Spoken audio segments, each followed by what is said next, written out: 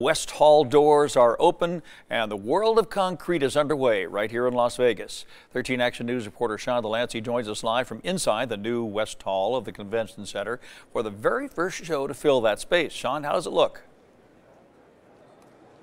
Yeah, Dave, I got to tell you, it looks great. It actually looks a little bit like Las Vegas is coming back. This convention sets off a lot of firsts. It is the first major convention in the West Hall, the first in Las Vegas since the pandemic, first in Nevada since the pandemic, and also the first in the nation since the pandemic. Governor Steve Sisolak says that it feels a lot like this. It's been a long time coming, Nevada, but we made it. Sisolak made those remarks just before he was joined by LVCVA representatives, Council Chair Marilyn Kirkpatrick, and World of Concrete organizer Charlie McCurdy in cutting the ribbon and officially opening the nearly $1 billion West Hall expansion.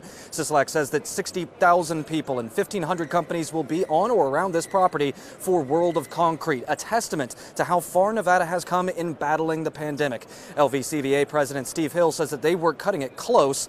Hill says that they had to book this over the holidays to make it happen right now in June. I think what this show provides is a demonstration that we can do this.